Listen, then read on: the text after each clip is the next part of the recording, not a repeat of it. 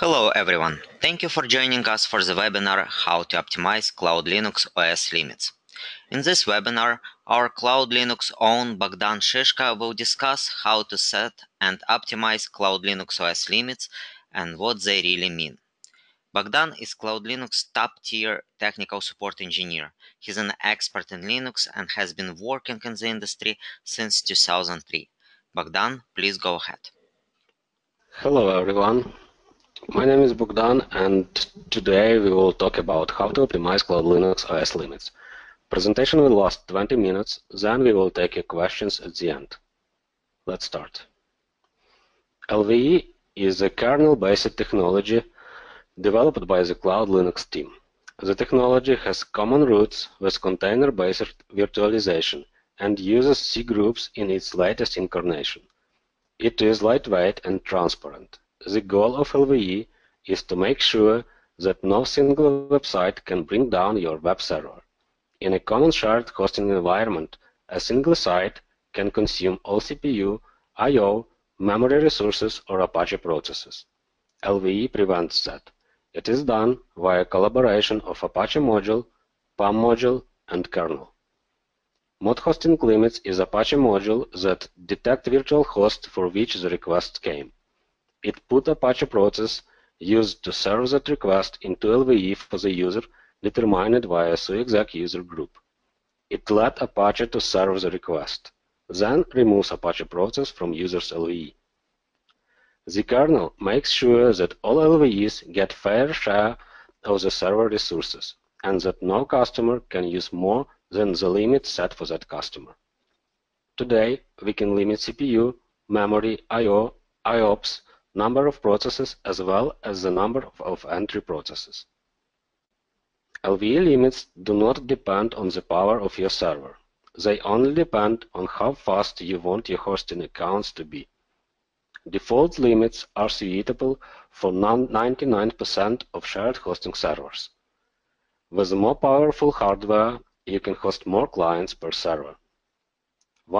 On the right side, you can see common limits for low-end customer and high-end customers, where the main difference is increased twice CPU speed, physical memory limit, and entry processes limit. As of now, with CloudLinux features, you can limit PHP and CGI scripts, processes launched our SSH session, cron jobs, email pipes, and MySQL queues. Static content is not limited by default. However, this is controlled with allow handler in mod hosting limits config file. If changed to wildcard, we can limit all requests. Default limits are following: CPU speed 1 full core, physical memory 256 MB, I/O 1 MB per second, IOPS 1024, number of processes 100, and entry processes 20. We strongly recommend disabling vmem limits, and as physical memory limit is much better and more safe and accurate way to limit memory for shared hosting. The very first purpose of CloudLinux is to limit resources that could be taken by websites. Let's compare LVE and Apache RLimits. RLimit CPU you set per Apache process. That is an amount of second each process will execute. After that, process will be killed. It do not limit amount of CPU that can be used at the same time by account. LVE's CPU is for all user account. That is the total amount of CPU in fraction of cores all processes within account can use at the same time. If process tries to use more, they will be throttled. RLimit mem means limiting memory consumption per process.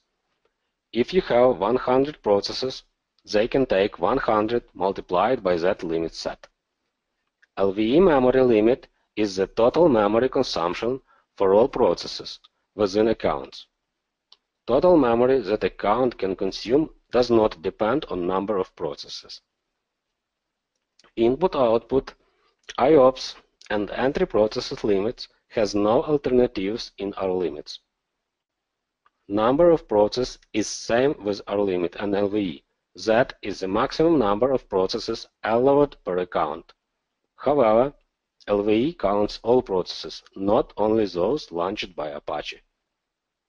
CPU speed limit allows to set CPU limit in terms of percentage of a single core, or as a fixed number of hertz. Setting speed to 100% means LVE can use one full core. Set it to 150 means 1.5 core. Speed in hertz would automatically detect CPU speed of each core and adjust CPU scheduler to make sure user cannot go over that limit. For example, on 1 GHz CPU, setting speed to 2 GHz would mean 2 full cores, while on 4 GHz CPU, same setting would mean half of a core. Once limit reached, processes are interrupted, so they are slowed down. Hyperthreading counts as a separate core. In Linux system, one thread can occupy one core. If limit is set to less than one core, this will cause automatic throttling of all requests. It is dangerous to set speed limit less than one core, as in this case, system CPU usage will be higher due to context switching, needing to fit the limit. You will notice this overhead in top output. More account with less than one core limit will cause higher load average. Half core means requests are 2 times slower.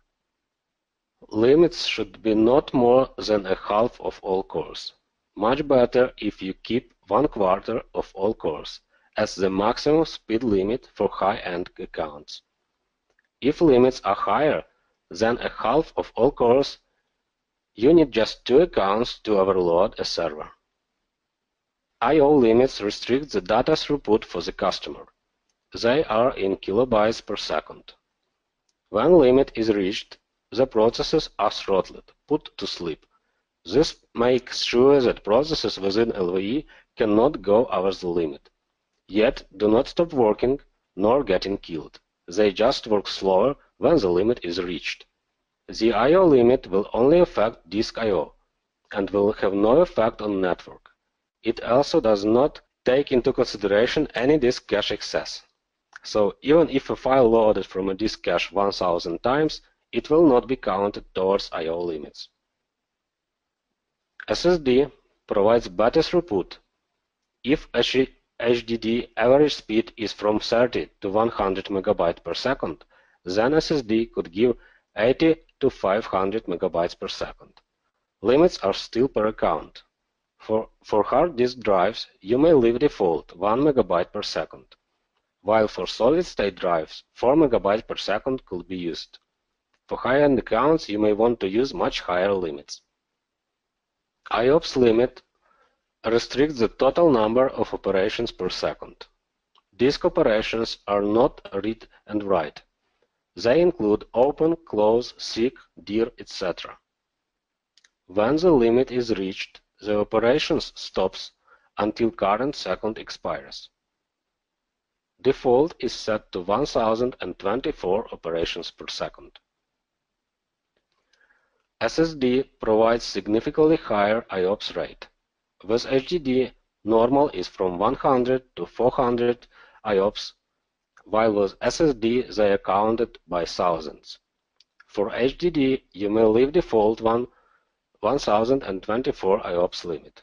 For SSD, you may safely disable that limit at all.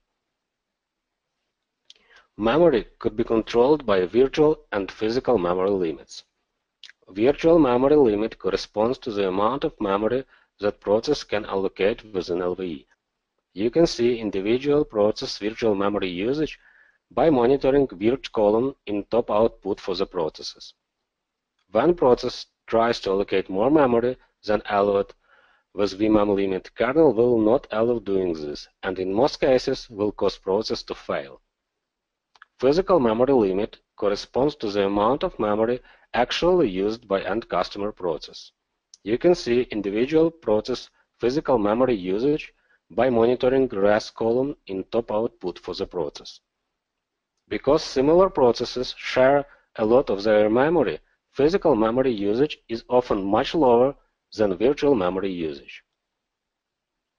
Physical memory default limit is set to 256 megabytes. You may check physical memory usage in RSS field in PS output or RESP column in top output. Additionally, physical memory includes shared memory used by the customer, as well as a disk cache. When LVE goes over physical memory limit, CloudLinux will first free up memory usage for disk cache, and if that is not enough, it will kill some of the processes within that LVE. This usually causes web server to show 503 error page. Physical memory limit is much better way to limit memory for shared hosting. We strongly recommend setting vmem to 0 and use only physical memory limit. NPROCs control the total number of processes within LVE. Once limit reached, no new process can be created until another one dies. Default limit is 100. The limit protects against fork bombs and similar attacks. Most users will never hit this limit under normal circumstances. For high-end users, you may set it to 200. However, it is safe to increase even to 1000.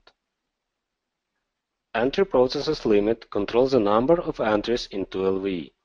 It is also known as Apache concurrent connections, as the process enters into LVE when there is a new HTTP request for CGI or PHP. Each time a process enters into LVE, we increment the counter. Each time process exits LVE, we decrement the counter. We do not count processes that are created inside LVE itself. Default limit is 20. Once the limit reached, no new processes could enter LVE and will cause web server to show error 429 page, resource limit reached. That code will be used for future needs instead of currently used 508. The limit was created to prevent DOS attack against web server when attacker tries to reach max client, creating large amount of slow requests. If max clients reached, Apache will not respond to new connections, and from outside it appears to be down. The issue is worsened by CPU limits, as one site starts to get slow due to CPU limit. It will respond to requests slower and slower, causing more and more connections to be tied up. With entry processes limit, such attack will fail, as one site will reach his limit while other sites will keep working. We want to highlight that the limits do not depend on the server power.